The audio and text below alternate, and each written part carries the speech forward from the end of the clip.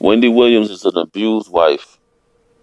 We all know that Wendy Williams is taking a break from her talk show because of health reasons. But according to her mother-in-law, Pearlette Hunter, she told the National Enquirer exclusively, "I witnessed my son Kevin choking the shit out of Wendy.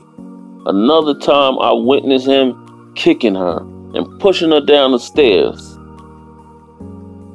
As we reported not too long ago, she delayed her talk show return twice, saying that she had a fracture, then another report that her grave disease was acting up. But who knows? It sounds like it's much more to this story.